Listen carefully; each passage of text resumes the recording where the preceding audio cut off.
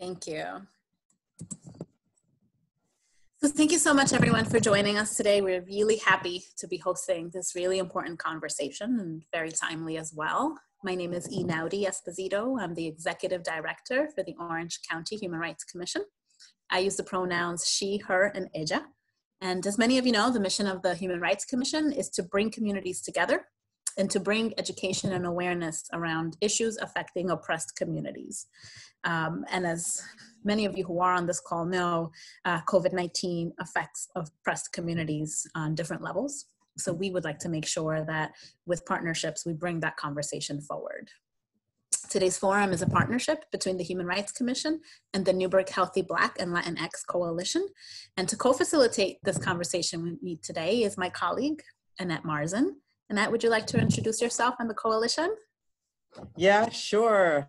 Hi, everybody. Thank you for coming. My name is Annette Marzin. And for those of you that don't know me, I'm Annette Marzin, and I'm the Senior Regional Director of Community Engagement for Planned Parenthood of Greater New York. My pronouns are she, her, ella.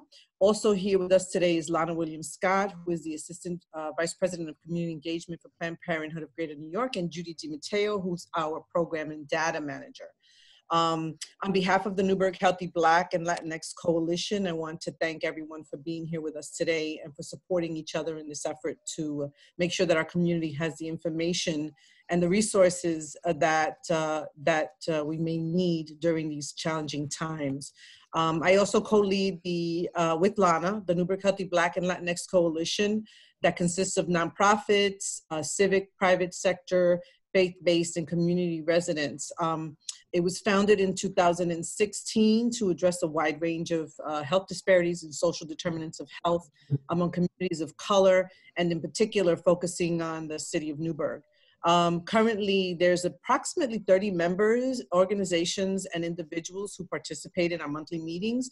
Some of the activities that the coalition has collaborated on are National HIV Awareness Testing Day, a community engagement, and enhanced outreach training that we offered the coalition partners, which was facilitated by Ciccatelli Associates, two community or three community ID programs, forums that were held in the Armory, the Black Maternal Health Film Screenings, which resulted in the current formation of the Black Maternal Health Mortality Task Force. That was formed in 2019. And we also had a Loretta Ross Community Brunch. Those are some of the projects that we have worked on together as a coalition. In summary, we are a network of health human service organizations, faith-based, and community members that work to improve the health and well-being of the community. So that's a little bit of information about the Newburgh Healthy Black and Latinx Coalition. Thank you, Annette. You're awesome. welcome. So before we hear from our amazing presenters, we just want to go over some housekeeping. So the first thing is, as many of you have already noticed, we are recording the forum. The purpose for that is because really our goal is to make sure that we get this information out to as many people as possible. We are very appreciative of the caseworkers, the school personnel that's on the call, the different, I see different interfaith leaders on the call, but everybody who's here, because I know that you're here to learn more as to how can you help our community. So we are recording it so that once you get this link, please share widely. With that said, for anyone who is somewhat new to Zoom, we prepared a little bit of a quick presentation that's on your screen right now. Everybody will be automatically muted. We ask that you please remain muted so that we can get through the presenters, because we have 5 different presenters, 6 actually, that will be speaking. So on the bottom left screen there, you should continue to be muted. And the next thing is that we will be moderating the chat box. So any questions that you may have at any time, doesn't matter when, please write them down in the chat box. Lana will be moderating that, which means she will be just going through them and writing down the questions so that we can try to get to as many as possible. We won't be able to get to all of them, but we will try to get to as many as possible at the end of the call. And any questions that we don't get to, we will be sharing a resource form, which Annette will explain now. Annette, if you can tell them about the resource form. Yeah, so we put together a community resource listing categorized by, topic of food insecurity or food access, different topics. And that is going to be emailed to everyone after each of the forums. And Nadia, is that going to be also posted somewhere online? Yes, you will get the link to the website at the end, but it will be on the Human Rights website. Absolutely. Right. So that'll be sent to everyone that's on here. Because you all had to register, we have your emails, so everyone will get a listing of those different resources, which also has links within them to access information as well. Okay? Perfect. All right, so without further ado, our presenters, which is why we're here. So our first set of presenters will be discussing some of the options on how folks in our community can access food. So representing the Collectively Feeding Our Neighbors initiative is Michelle McCune from RECAP and Melanie Collins from Link Community. So ladies, the floor is yours. I want to make sure everybody can see our screen. Yes, yes, good, good. Okay, thank you, Nadia, for giving me a thumbs up. Melanie Collins is also here on the call or on the Zoom meeting. I don't see her, but I want to make sure that she is out there somewhere because she's going to be co-presenting. So the first thing we're going to do is just kind of introduce our organizations for anybody who doesn't know us. We're also going to talk a little bit about what food insecurity is and some of the stats and the data around our communities. And then we're going to talk about Collectively Feeding Our Neighbors. So RECAP is the state designated not-for-profit. We were established in 1965, and actually this spring is our 55th birthday. So we're very excited that we've been able to serve our community for 55 years. We provide comprehensive services to the community, and as a CAP, we respond to the fluid needs of a community, meaning we go where the gap in services are. And one of the things we noticed on a regular basis is the issue of food insecurity. And we serve a comprehensive host of people: seniors, vets, children, those struggling with substance use disorder, individuals affected by domestic violence, those living with HIV and AIDS, those recently released from incarceration, and anybody who lives below the poverty line. And we do that with weatherization services, Head Start services, our Fresh Start Cafe, supportive housing, housing case management, and a whole host of other programs and services to serve our community. And now Melanie is going to talk a little bit about Link.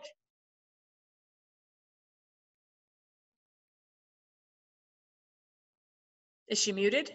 I can't see her at all.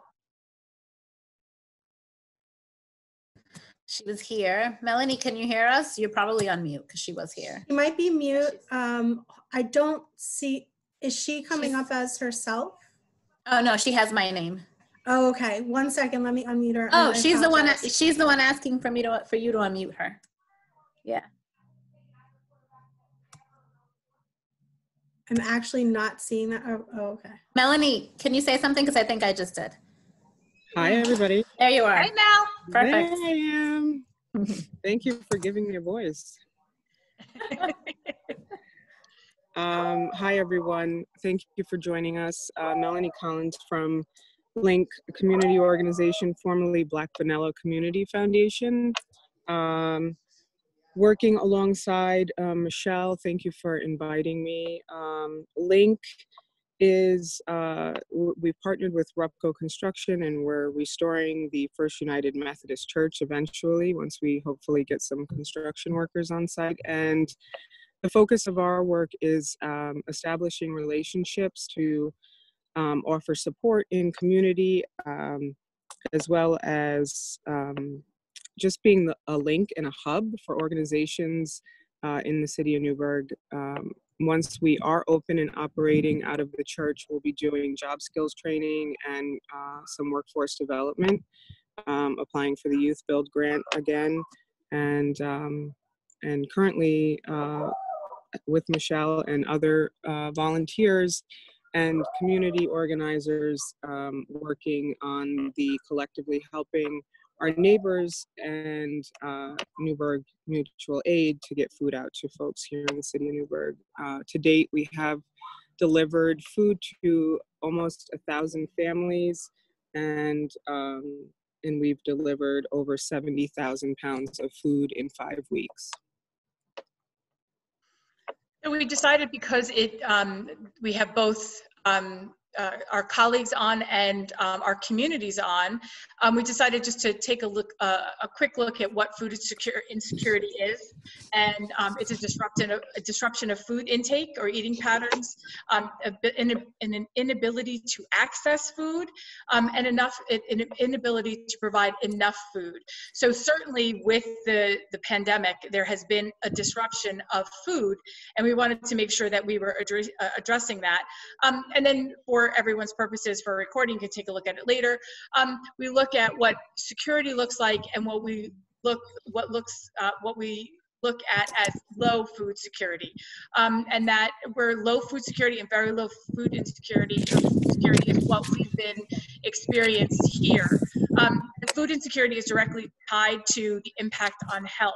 So if you do not have stable housing, stable food access, it affects your health. And if you look at the social determinants of health, housing and food are really high up there on the Healthy Communities checklist. And we look at the causes of food insecurity, and we certainly look at poverty, unemployment, food apartheid, and inconsistent access to enough healthy food. And that's what we're finding locally, not just in our county, but certainly in our community as well. When we look at the poverty rate in Orange County, the county poverty rate is 11.8%. And if we look at women-headed households have a poverty rate of 30.2. If we drill down a little bit into the city of Newburgh, poverty rate is almost 30%, and the women-headed household poverty rate is 52.4%. So you can see there is a lot of need in our community, and the poverty rate hits women-headed households hardest. So Melanie, you want to talk about how we started having these conversations?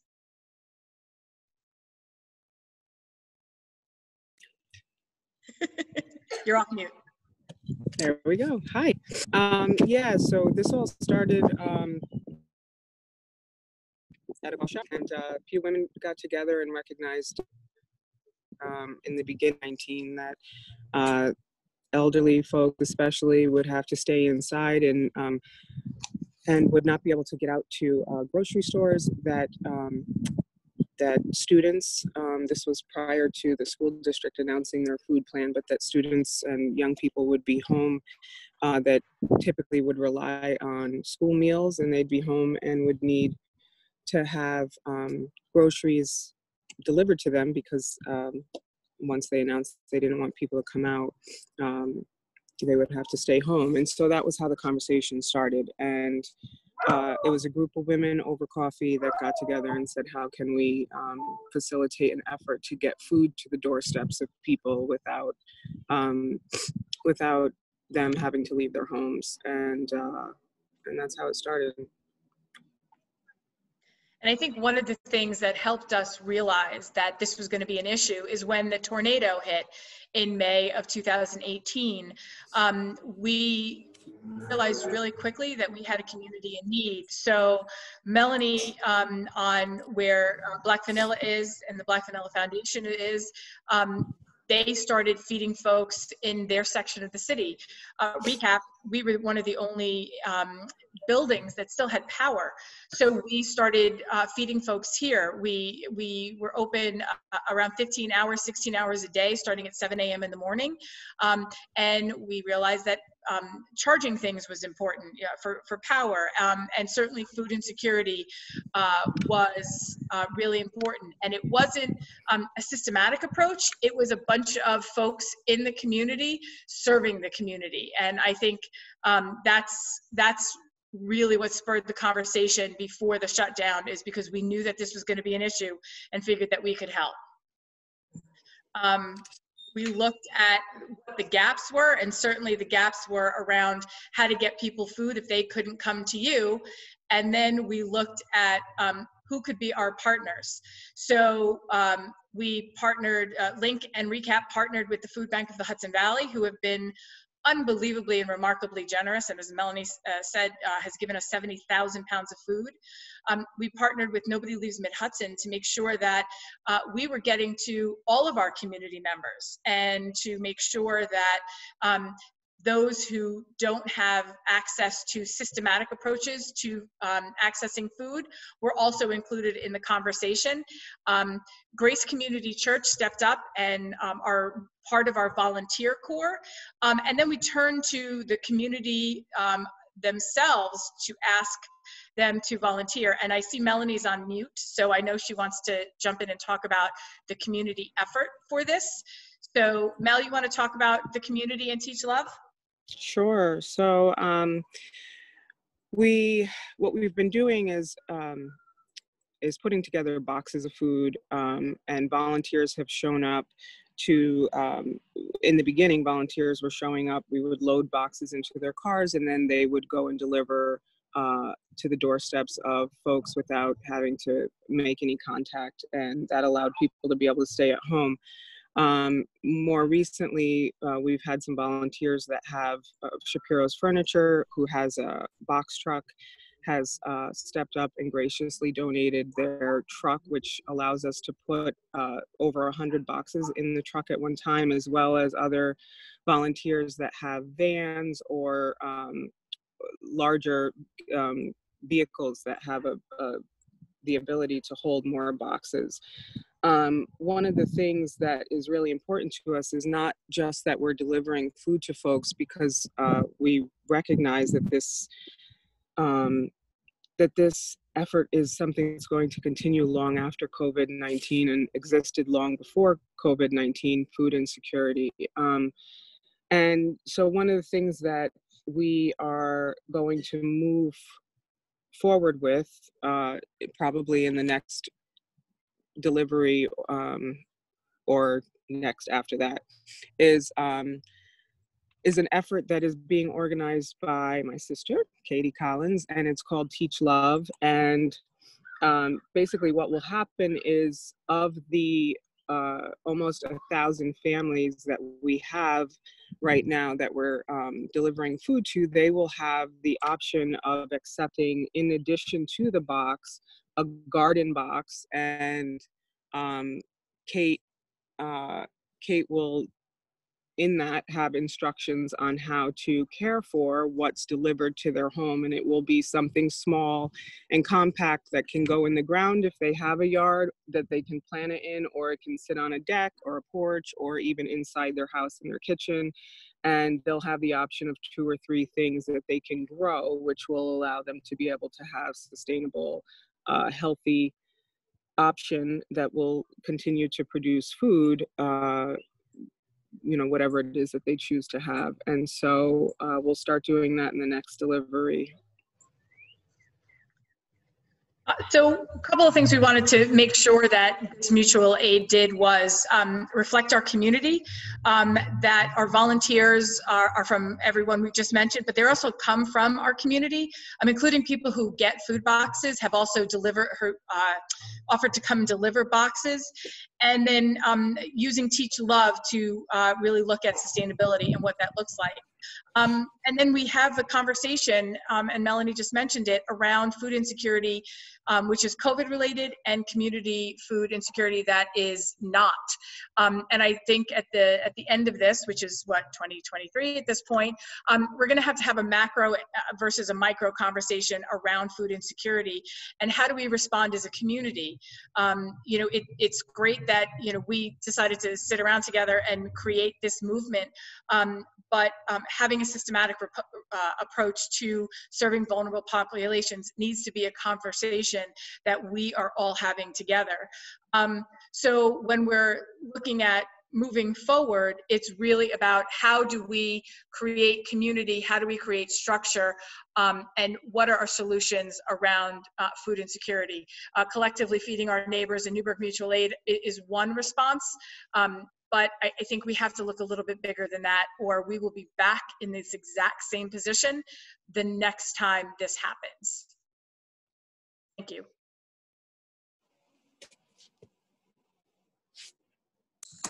Here we go. Thank you so much, ladies. Really appreciate it. We will have time for Q&A, but can you just please real quick plug in, how can folks get boxes? How can they go on your list? Sure. So they can call a number, 419-8321. They leave their name, their address, their phone number, and their family size. And then we put them into our database, and they are then put on our delivery list. Perfect. And that number will be on the chat box shortly. So Michelle, if you don't mind plugging that in there, thank you so much. That's and also, just, Inadi, that's also on the community resource list that absolutely. that everybody's going to get later on. I added that number in there. Okay. Perfect. Thank you, Annette.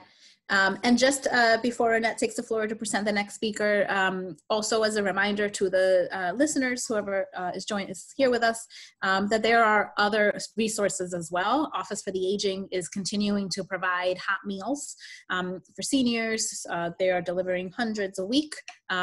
There are lots of different interfaith communities and churches that are out there still providing food. And there's soup kitchens and food pantries, and we actually in the resource document have by area, so the list of Port Jervis food pantries in Newburgh and Middletown, etc., that you will be able to access. In addition to, of course, the school districts are also still providing information, and that will all be found on our resource sheets. So thank you so much, Annette. Okay, so next we have Angela Hens. Did I pronounce that right, Angela? You did perfectly. Okay. Angela's with the Mental Health Association of Orange County, and she's going to be addressing mental health now with all of us. Okay, so thank you for inviting me to be here to represent Mental Health Association in Orange County. We are the forefront for the Orange County Crisis Call Center. So all COVID-19 calls come through the call center. So if you've heard the county exec or different flyers and materials that went to your home that has the 1-800-832-1200, that is what comes through the Mental Health Association in Orange County. I wanted to touch on some of the other services as an agency in what we've been trying to do during this pandemic. Although our staff are considered essential and are all working, we did unfortunately close our doors to having people walk in. But through the technology, and those of you that were on earlier, we kind of joked about those of us that like Zoom or the FaceTime and all that kind of stuff, that we've kind of gotten used to it. So as an agency, we have been following all the guidelines for social distancing and what we can and cannot do face-to-face. But let's see if my screen is going to cooperate. We understand that the circumstances definitely trigger difficult feelings such as fear and anxiety and depression. So at this point through the call center, we are probably getting over 1,000 calls a week that I would say 75 to 80% are connected right now to COVID-19. A lot of them are the insecurities to food and housing and particularly unemployment with the long waits, the long phone. And I think you all can relate that you're waiting for somebody to pick up and they put you in a queue and somehow your cell phone dies and now you have to start all over. So a lot of the work through the call center is we've been creating a resource directory every day, not for the whole county, but specific to the clinical and counselors that are taking the calls. So we've been able to give out obviously RECAP and Jewish Family Service and the Office of the Aging and New York Connect and all the different food pantries. So we can't thank everybody enough for taking the time to support the people we serve.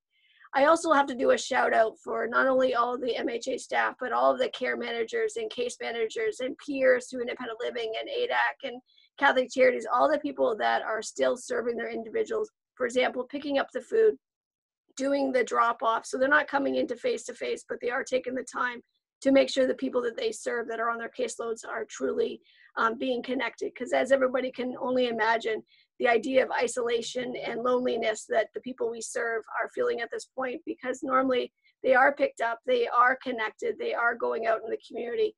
Just simple things like picking up your mail or doing your laundry or going to the grocery store. So the call center is not only for information referral, but it does give individuals that do feel isolated, that are struggling with their mental health, an opportunity to talk to a trained clinician 24/7. The call center, again, during this time has been the number, and it's just the idea that hope starts here. The trends that we're experiencing, in addition to the food insecurities, are just the devices people need to be able to be home and work remotely, or have their children being able to show that they're doing their schoolwork at the same time as they're trying to work remotely as well. So we've been strategizing with individuals that do call through to be able to support them with those needs as well. So anything that someone is struggling with, we may not know the answer, but we definitely would do that Welcome Orange hand up to support them with everything that they need at this point. I mentioned that the call center does the telephonic support and assessment, but just want to remind everybody that through the call center as of April 1st, 2019, we do assess to determine if the mobile response team, which used to be mobile mental health through Access Supports for Living, if a mobile response to someone's needs to be dispatched. So we do that as well.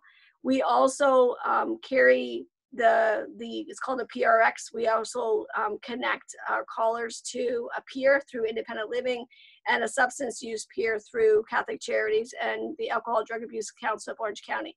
So the primary focus of the Orange County Crisis Call Center is substance use, mental health, and developmental disabilities. But right now, as we work through this pandemic, it's for the individuals in our community for needs connected to COVID-19. We also have our Text for Teens. We can't remind ourselves how important it is for our young people to be struggling with not able to see their girlfriend and boyfriends, their partners, their friends, getting back to school. I think some people are actually enjoying being at home, but I think we are going to need to prepare ourselves as to what's going to happen when people go back to school in September or the end of August to really truly know what working from home has done to their ability to learn and to process the material that's needed for the next grade. What we do know with Text for Teens, we do see a lot of young people just texting their concerns. They're stating that mom and dad are kind of arguing more often now that they're home all the time. And that's understandable that everyone's struggling, but if you think about the mode of communication for young people has always been texting. So the 845-391-1000 number, that's also available 24/7, like the 1-800 number, 832-1200. We have the trained clinicians and counselors answering those texts. So definitely an important resource to give out at this point. We also have the Orange County Rape Crisis through Mental Health Association Orange County. They are continuing to provide the 24/7 advocacy services, as well as our sexual assault examiner program. They're still going into Orange Regional Medical Center, Montefiore, St. Luke's Cornwall Hospital, and I'm not sure if everyone's aware, but we do now have a contract through Keller Army Community Hospital. Our sexual assault examiners go there as well.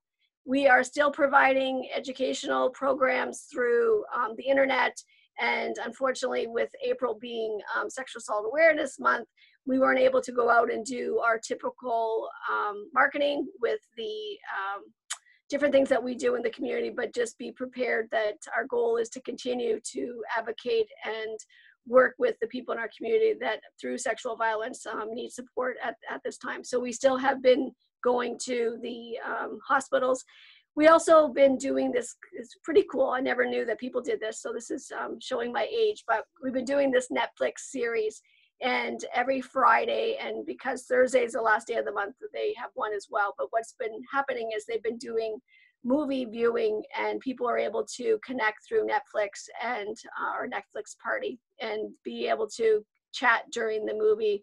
And the movies so far have really been connected to women's issues, women's rights, and some of the legislation that has come down over the years that really has not truly worked towards empowering women during a most vulnerable time, particularly around sexual assault. Our Vet to Vet program, very excited that they got funded for another year. It's one of those programs where these are individuals that are veterans themselves. They have continued to assist. They've been doing some transportation, some meal delivery, really to support our vets that either are homeless or really struggling in their homes with traumatic brain injuries, post-traumatic stress, and military sexual trauma. They have a lot of virtual information that's happening. Warriors Writers Work Group, music work groups, and support groups. And so these contacts will be added to, hopefully, I'm assuming, the resource list as well, because they're still out there doing a great job.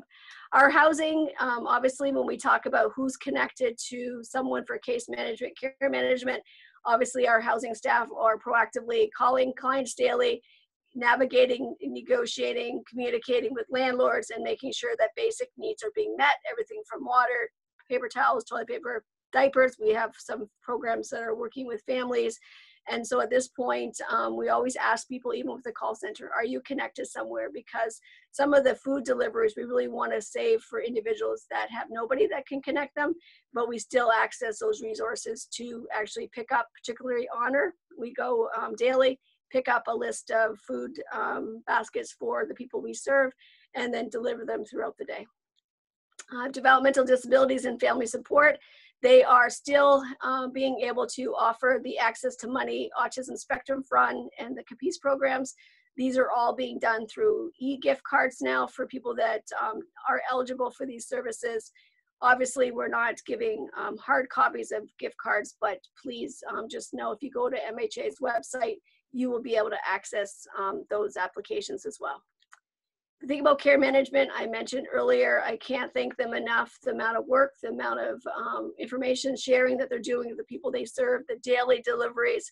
They are also able to provide our people that are connected with MHA with track phones so that they have access to resources, and they're doing daily check-ins as well. And as I mentioned earlier with the food deliveries, it's the fact that we're still not doing face-to-face, but we're still doing the drop-off, curbside, that kind of stuff. And if someone is eligible, we can definitely do a referral and do intakes over the phone. Our child adult care food program through Hudson House, obviously we're not having members come into the program, but we have individuals that are members of Hudson House, our psychosocial club. So they got permission through our federal funding. The child, excuse me, an adult care food program has been approved to develop meals and to deliver them daily. So that's been exciting as well. Some of the stuff that we would do with the members, they would get breakfast, lunch, snack, and sometimes dinner. And we've been able to continue feeding the people that normally come in daily. And as Michelle had mentioned about food insecurities, you know, taking away a resource that you could count on each day and try to put some of it back into the work that we do. Our family support program, again, as we get ready for May is Mental Health Awareness Month. Unfortunately, a lot of the activities that were planned, there's usually the walkthrough Voices United for Change, as well as there's usually an opportunity for the county to bring together all the people that work with children's services to do professional development. So those things at this point I've been told have been canceled, but we want to give a shout out to our family support program that's going to do a Family Ties. That's for parents with a child with mental health, and there's a support group being planned for May 13th. And then Family and Friends Together are for individuals that have an adult child with the mental health, so that collectively we can continue to offer those support groups that we do monthly, but instead of coming into our offices, you'll be able to do it via Zoom. Our social programs, we've been doing daily calls with our social club, Compeer, Welcome Orange Geriatric Initiatives. So if anybody has individuals that are interested to continue to advocate by filling out applications, getting them connected, these social programs are the ones that I think have impacted our community for MHA the most, because they're used to getting together on a Monday or a Wednesday and doing those social activities, playing bingo, doing things that they normally wouldn't do if it wasn't coming together. So they've been doing Zoom calls, they've been doing food deliveries, they've been doing pen pal letters and social club newsletter. And what's been exciting with them is these are individuals that never thought they would get on via Zoom or do something over the internet. And they've actually really been enjoying it. They've been loving the interaction. And one person said he wasn't going to join because he didn't get to talk the entire time. And so trying to re-engage people that how we're communicating is different, but it also opens up for down the road, like Michelle was saying, if something happens again, you know, bad weather, etc., you know what, we can still hold program. We can still get people together via Zoom instead of canceling a program because of weather, that kind of stuff. So a lot of lessons learned for MHA and the people that I gladly work with every single day. Social media, we are posting daily. We are posting everything, getting ready for May is Mental Health Month. This month being Sexual Assault Awareness Month. We've been doing virtual tables because normally if you walk into MHA's office, whether it be in Newburgh or Middletown, we'd have a table of resources. So please visit our website at www.mhaorangeny.com and you'll see our virtual tables for this month. And then we're gearing up for our virtual tables for next month. And I know that the county has just released an amazing resource link as well, and we'll make sure that's included on our website too. And so just a final, hope starts here. Remind you of the Orange County Crisis Call Center, connects people in need of support for mental illness, substance use, developmental disability, sexual assault, or who need information referrals with trained professionals. So as I mentioned, the 1-800-832-1200 is the number that the county exec is using for any needs that people in our community have at this point. And we look forward to continuing to serve our community. And again, shout out to all of the MHA staff that are on this forum today. And thank you, Anouti, for inviting us. Thank you so much, Angela. Really appreciate it. Again, the Mental Health Association's information will be on our resource lists. I also want to thank the participants because you are giving us some really wonderful resource information in the chat box, which we will go ahead and add to the resource list as well because it's really useful. And please continue to include your questions if you have any questions for our presenters. So next up, we have in presenting information for victims and survivors of domestic and teen dating violence. We have with us Sarita Green from Fearless of the Hudson Valley. Sarita? Great. Thank you very much for having us. Hopefully my screen share is working for all of you. In the interest of time, really would like to focus our conversation around the services that we have available during this time. Like others, we have been unfortunately forced to close physical offices where we might normally meet with individuals in need of services. Our services remain fully open and operational, even though we're unable to do face-to-face contact during this time. Some folks may know that we were previously Safe Homes of Orange County. In the fall of this year, launched a rebranding that obviously comes with a new name, but with that also an expanded mission and area of focus, and really not wanting to be limited only to domestic violence and teen dating violence and human trafficking, but really being able to support all people in living safely within their homes and within their relationships, free from abuse, exploitation, and oppression, recognizing that all people have the right to experience safety and support. We accomplish this mission through a variety of ways. We have efforts that focus around prevention education, as well as community outreach and education, very individualized advocacy, as well as other comprehensive services, including emergency shelter. Our services are available to all people impacted by intimate partner violence or interpersonal violence, human trafficking, and sexual violence, as well as other types of crime victimization, and our service area encompasses Orange and Sullivan counties. The reality is that all of us are impacted by the current health pandemic. The hope is that by requiring social distancing, encouraging individuals to stay home, that we would all be able to maintain our own health and wellness on an individual level, but also on a larger scale, thinking about community impact as well as throughout the state, throughout the country, and the world. What we know is that home is not always a safe place for all people, and that isolation all by itself, even under quote unquote normal circumstances, can be extremely dangerous.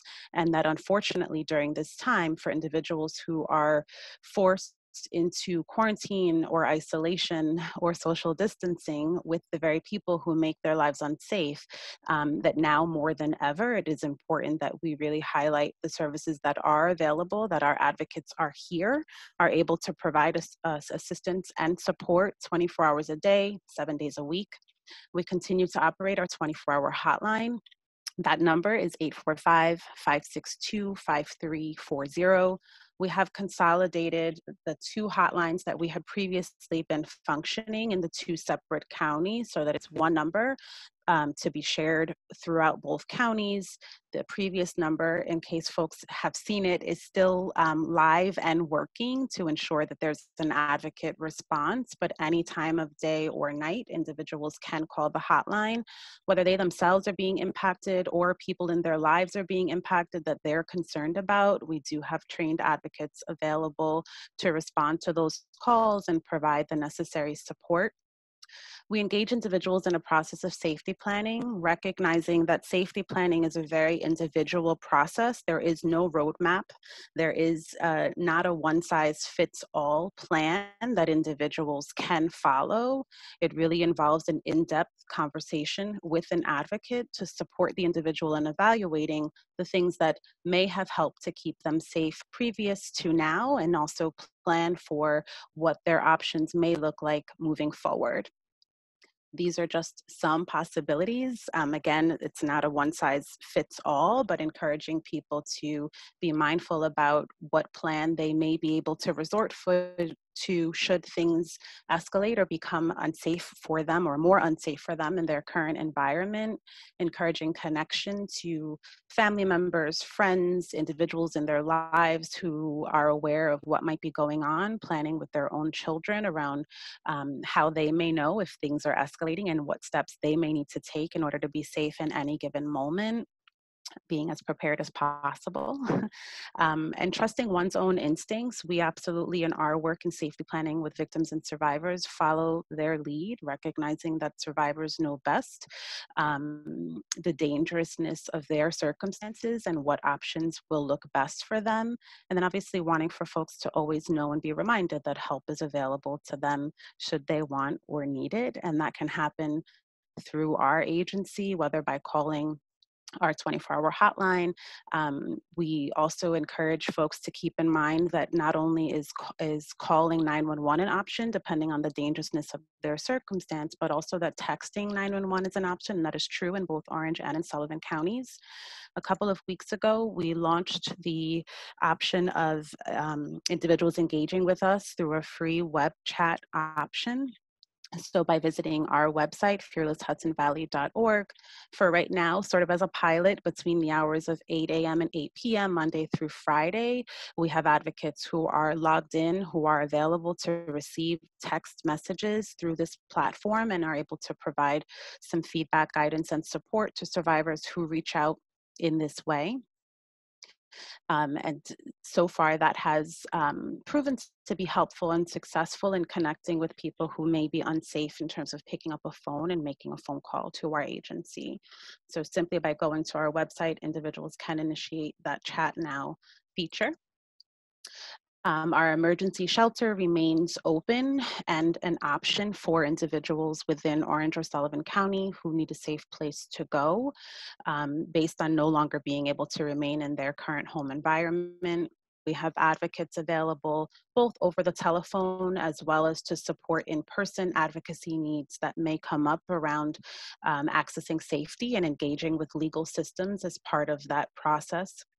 We continue to work collaboratively with law enforcement agencies throughout the county, with the district attorney's office, with Child Protective Services, and the Department of Social Services around ensuring that any victims or survivors that interact with any of their systems also have access to us as an organization and to our advocates. We are continuing to minimize person-to-person contact where possible, and so some of the advocacy work may be happening over the telephone. For an example, individuals may be supported in drafting an order of protection petition remotely over the phone and then meet an advocate in person within the family court system in order to take care of filing and appearances as needed. We're continuing to support access to legal services, whether that's consultation and or representation through our partnership with Legal Services of the Hudson Valley. We have begun offering virtual support groups to individuals who were already connected to our work and organization. Both group support as well as the ability to access therapy sessions either remotely by telephone or virtually using a video telehealth system. We continue to operate the Domestic Violence Liaison to the Department of Social Services. So every person who applies for public benefits is required required to be screened for the presence of domestic violence within their household, and if appropriate, is then referred to and connected to the domestic violence liaison. So that service is still happening with referrals coming through DSS. And then also we're continuing to operate our emergency basic food and basic needs pantry. Individuals can access that by calling our hotline or by engaging via the web chat feature. Just as a quick reminder, again, our hotline number, we'll share that as well in the resources, reminding folks about the web chat option. And then obviously we'll answer any questions as they come, but most important, want people to be as safe and healthy as we can during this time. Thank you so much, Yep. Sarita. Really appreciate that. All right, wonderful. Annette, you want to take over for the next one? Yeah, so the next presenter is going to be, we have two presenters. They're going to be addressing accessing health insurance. They have navigators in their office that provide assistance with enrolling in health insurance through the Affordable Care Act, and they also offer other services as well. So Jenna Sweeney and Leslie Pomales Diaz, the floor is yours.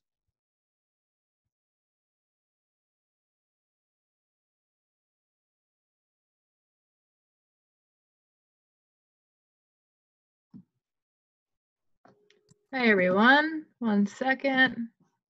All right, there we go. Good afternoon, everyone. Can everyone hear me, see me? Good, okay, great. So my name is Jenna Sweeney, and I am the Navigator Program Manager for MISN. On the call, we have Leslie Pomales Diaz, who is our lead navigator. So MISN is a nonprofit based in Newburgh, New York. We recently just moved to 333 Broadway, and I hope hopefully soon, we'll be able to see and meet people in our new location. We have a wonderful program space, and we're really excited to be able to go and begin business on 333 Broadway. So MISN mostly focuses on maternal and child health services, but a big part of our work includes our Navigator program. So we have 11 bilingual certified health insurance navigators that help enroll individuals and families in the New York State of Health marketplace. We enroll in both the qualified health plans and in insurance affordability programs. We are doing this all over the phone, whereas before COVID-19, we were in 5 counties and about 40 different sites. We really, our focus was to be available to different neighborhoods throughout the 5 counties and to be accessible. But now we're accessible by phone, so that for most is even easier, which is fantastic. And we're able to provide the same exact services over the phone. The state has actually made it much easier to streamline the process of applying for health insurance. So if you're unaware of what qualified health plans include, that would be Capital District Physicians Health Plan, Empire Blue Cross Blue Shield Health Plus, Fidelis Care Health Insurance Plan of Greater New York, MVP Health Plan, United Healthcare of New York. And to enroll in these programs, you do have to wait for the annual open enrollment periods. Usually that's around November to February. But there are some life changes that can trigger what is called a special enrollment period. So it's always good to call us to see if you do have that special life change that may enable you to enroll in one of these plans. And then the insurance affordability programs, I'm sure everyone's familiar with Medicaid, Child Health Plus, and Essential Plan. Enrollment is open all year round if you are eligible for these plans. And the marketplace will determine if you do qualify for an advanced premium tax credit or any cost sharing reductions that can lower the cost of your coverage. So call us if you do not have health insurance and you need it, if you lost your income or you've had a reduction in either individual or your family income, if you've had some sort of life status change. If you want to see if your children will qualify for a plan, sometimes you can still be enrolled with your employer's insurance, and instead of having the whole family on the insurance plan, which can be very expensive, you may qualify for your kids to be enrolled in a different plan through the marketplace. You can also just call us if you want a consultation to see what you're eligible for and what you're entitled to. And also if you need emergency Medicaid, and I'm gonna have Leslie talk about that. Go ahead, Leslie. Hello, everybody. Can everyone hear me? Can everybody hear me? Okay, good. Yes. So we just wanted to sort of give you a nutshell explanation of what emergency Medicaid actually is. There's a lot of misconception into what the word emergency means here. So a lot of people think that even though they're not Medicaid eligible based on income, if they have something happens to them, they could just go and apply for emergency Medicaid. Usually when a person is Medicaid eligible based on income, they just get full Medicaid. So emergency Medicaid is exactly the one emergency that is covered for a person who wouldn't qualify for Medicaid or any insurance based on their document. For an immigration person, a person who is undocumented, who does not qualify or can't purchase any insurance because of their immigration status, then they could go and apply for emergency Medicaid. If their income is eligible for Medicaid, they will give a Medicaid for the exact emergency that they had when they had to be brought to the hospital, maybe done a surgery, and maybe a follow-up visit if that applies. So if a person, for example, has an appendix removed, then a week, 2 weeks later, they have to come back to the hospital just to make sure that the suture is closing properly and not getting any infections. So it will cover that. But it's not actual insurance. So that's why we wanted to make sure that people understand so that they are applying and they are okay in understanding what they're getting. Thank you, Leslie. And emergency Medicaid will cover emergency services related to COVID-19. So that includes diagnosis, testing, treatment. Okay. So MISN has you covered. We have extended our services to all of New York. Before we were limited to serving just people that resided in 5 counties, but now we're servicing all New York. So if you have cousins, family, friends, New York City, Rochester, Syracuse, wherever it may be, please let them know that they can call us and we can help them. Right now, we're offering same-day phone appointments. So we're available. We have the capacity to serve anyone in need and very quickly.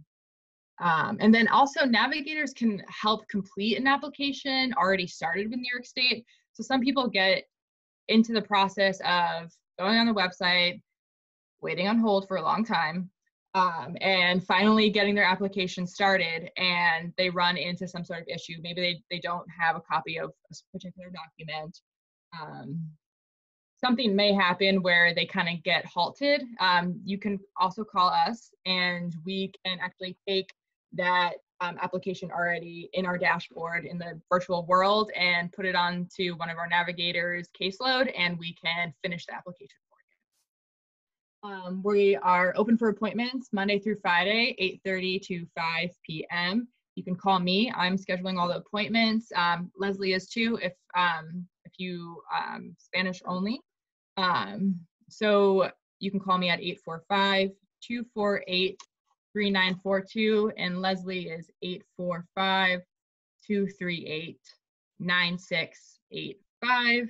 And our services are always free. A few other services that we are offering currently. So every Tuesday from 10:30 to 12:30, we have a virtual breastfeeding support group. You can call Stephanie to get the meeting details for that. Her number is 845-492-9027. Or you could always call our 800 number that's listed on our website at www.misn.ny.org. All of our numbers are listed on the, I believe it's the About Us page. Continuing on with our youth services, we have a brand new Facebook page, so please visit and share it. It's called All About You Facebook. It's a place for youth to connect with our youth services staff. There will be a virtual youth group every Thursday. I believe the first one was last Thursday at 3 p.m., which is an extension of MISN's after-school program. And then also coming soon is an Empowered Girls Summit planning team. So for anything related to youth services, you can reach out to Ramona Burton, and her number is, I actually can't see it because it's behind, oops.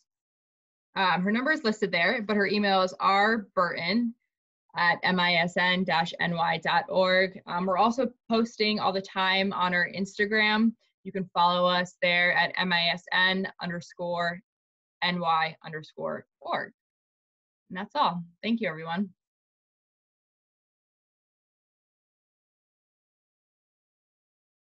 Thank you. Thank you, Leslie. Thank you, Jenna.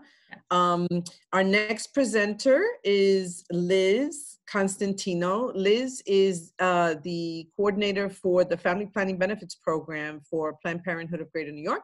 And she's going to talk to you about the Family Planning Benefits Program and some other services that we offer. Liz?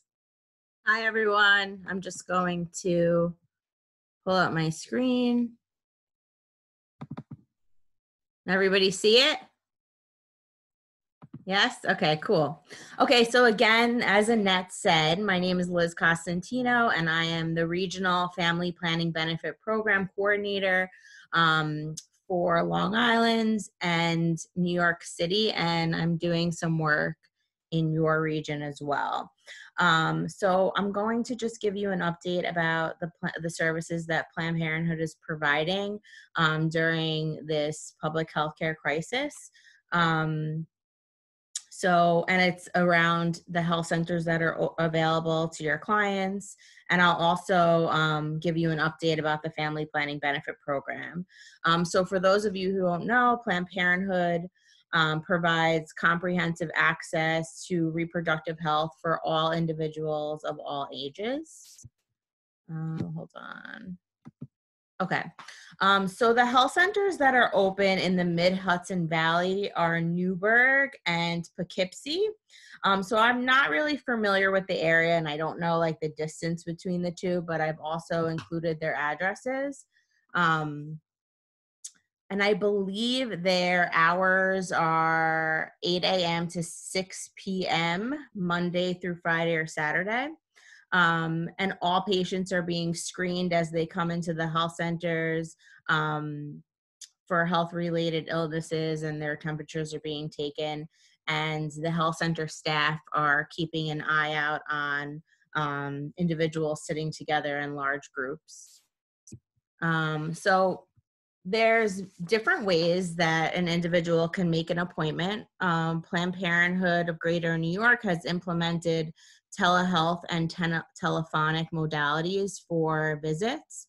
So an individual can download the PP Direct app. And this is for individuals who are 14 or older, and they can make an appointment and have a virtual visit that way. They can also call 1-800-230-PLAN, and they can have a virtual visit set up that way, or they can make their appointments online. So we are providing most of our services either in person or remotely. So the remote services are going to be birth control care and refills, emergency contraception, preventive care services, trans non-binary hormone therapy refills, and the health centers are also offering in-person care, so STI screening for those who are symptomatic and treatment, IUD insertion and removal, urgent care as it relates to reproductive health, and medical and in-clinic abortion care and follow-up. So also this, let me go back for a second. Also the services that are provided are access to health insurance.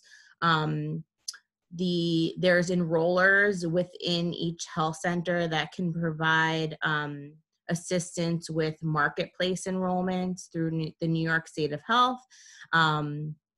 They also provide enrollment to Medicaid for pregnant individuals and the Family Planning Benefit Program. So the program that I primarily work with is the Family Planning Benefit Program. I'm just going to share some information if you've never heard of it before, and how an individual would access the application process. So basically, it's an insurance plan. It's a form of Medicaid.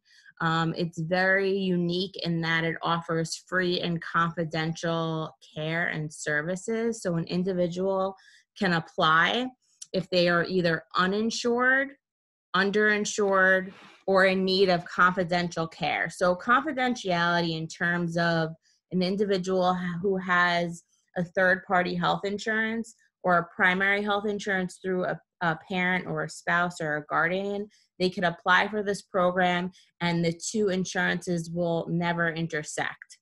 So the individual can use the Family Planning Benefit Program for their birth control and reproductive health. So going into what are the covered services, off the bat, it's always birth control and preventive care. And with that, it will cover preventive annual exams, pap smears, breast exams, STI screening and treatment. It will cover HIV testing, really anything related to pregnancy prevention. And it doesn't cover mammograms, it doesn't cover prenatal care, abortion, or HIV preventative care. There are some eligibility requirements for an individual to enroll. So they must be a New York State resident, have a U.S. citizenship or satisfactory immigration status. Their income must be under 223% of the federal poverty level. So what that looks like in layman's terms is about $28,000 a year for one single person. The individual can include others in their household that tax dependent individuals, and the income cap will increase. So they must not be already enrolled in a Medicaid plan, because this is a form of Medicaid, and they'll be able to access confidential reproductive health care through their current Medicaid plan if they have that. They can apply if they're enrolled in a primary health insurance through a parent or a spouse or guardian, or Child Health Plus. And application assistance can be provided at family planning agencies, including Planned Parenthood of Greater New York, and both the Poughkeepsie and the Newburgh centers in your region do provide that care. And that is it for me. I know we're saving questions until the end, so if you have any questions, let us know. Liz, before you finish, can you talk a little bit about the presumptive eligibility for Family Planning Benefits Program? Sure. So right now, there's two ways to access the program, through presumptive eligibility and ongoing coverage. So what presumptive eligibility is, it's temporary coverage. So an individual can be screened and they do not have to provide any documents. They can self-attest to their eligibility, and they'll be able to get care for up to 60 days. So depending on the day they were screened. Now that we're going through to telehealth or telephonic modalities, the New York State of Health has actually eased documentation. So an individual, if they are being enrolled through a screen, they won't necessarily have to provide their documentation. We're waiting on an actual directive from the New York State of Health. I'm sorry, the New York State Department of Health, and that should be coming out shortly. So I work closely alongside them. So it's a great program. It's easy to apply. And with COVID, they are like loosening the guidelines a bit. But thank you for asking that question, Annette. Thank you. Thank you very much. You're welcome. Howdy. Okay, let me stop sharing.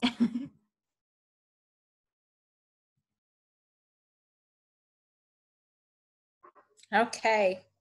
Thank you so much to all of the presenters. We do have a couple of questions that we want to include, and in the interest of time, we've got a few questions that we want to kind of highlight. But again, as a reminder, these resources and contact information for our presenters will be on our resource list.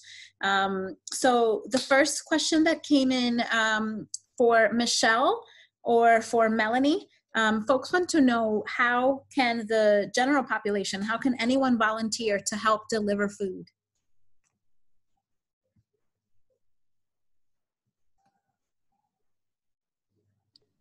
If somebody's answering that, you're on mute. Hi. So volunteers that are interested in helping can call the same phone number that we use for folks that are interested in receiving a box. And you can just leave a message and let us know that you're interested in volunteering. And then you can always reach out to myself or Michelle as well.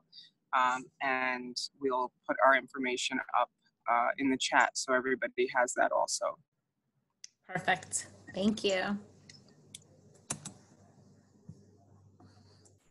Another question that came in is, and this question was asked a couple of times, so I think it's referring to different services. What services are available for autistic individuals? And I believe that question was asked in specific to your different, I don't know, by your, I don't know whose it was asked a couple of times.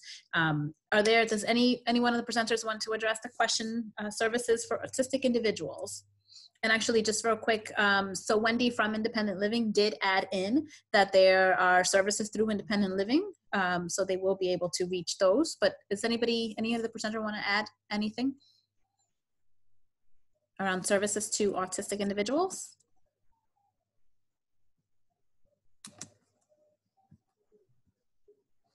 Okay, so we are going to, again, in the chat, Independent Living chimed in. Thank you, Wendy, for that. Sarita, there was a question and some concerns around translating for clients and Spanish speaking services. Do you want to speak to that a little bit?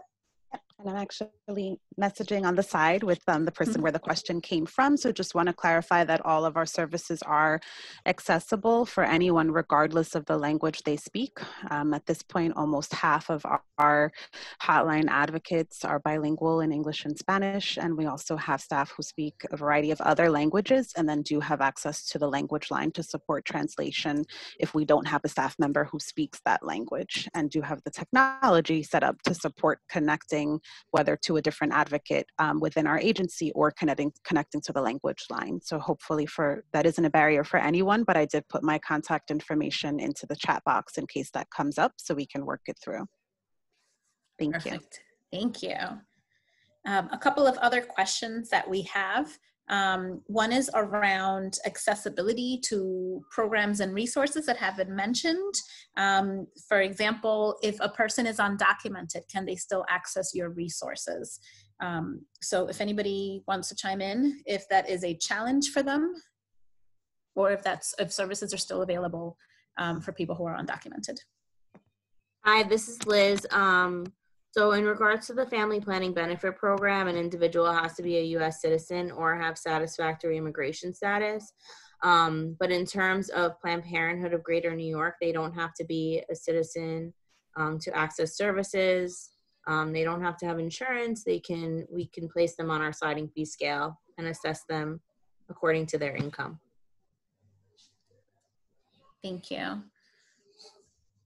I also, go ahead, Sarita. Sorry, I just wanted to add to that, that documentation status is not an issue or a barrier for our agency either. In fact, we don't ask at all. It's not at all part of the criteria unless people are interested in some immigration-related support. And then obviously it makes sense to know and explore that further, but not an issue on our end at all.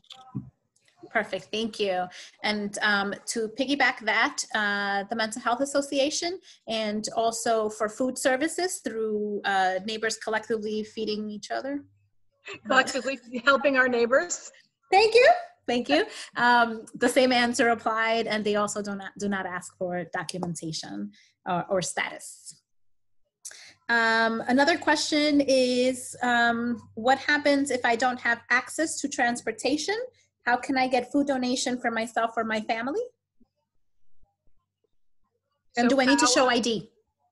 So for collectively helping our neighbors, we actually deliver the food in order to make sure that we are trying to flatten the curve and decrease exposure.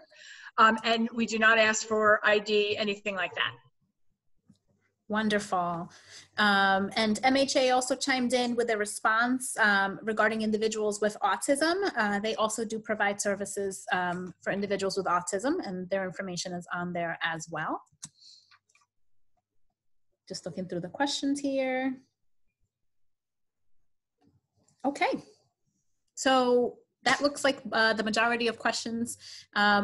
Again, I just want to, and Judy, if you can cue that final slide. I want to once again thank all of our presenters for taking the time to go over the presentations. There is feedback in the chat box that said how grateful people were and what great job everyone did. So thank you. This information was really, really wonderful. I also want to thank all of our community partners that sent staff or, you know, here representing our community. I saw a lot of different communities and agencies represented. So thank you so much for participating. For those resources that we mentioned and promised, you can go to the orangecountygov.com website / human rights, and you will find our resources. And also keep in mind, this is a 3-part series. Part 2 is tomorrow. It will be all in Spanish, so please send anyone our way who could use this information. And then part 3 is on May 4th, and that will be the continuation of the conversation, including financial assistance. We will have Central Hudson on the line. We will also have Legal Services of the Hudson Valley discussing housing rights. So another really wonderful conversation. And also, again, thank you so much for my partners with the Newburgh Healthy Latinx and Black Coalition. Thank you so much for Judy and Annette for, you know, taking care of the Zoom information, and Lana as well. So thank you all. Have a wonderful afternoon, and you all have our contact information. Feel free to stay in touch. Thank you. Bye. Thank you, Anati. You're so welcome. I'll talk to you later. Yep.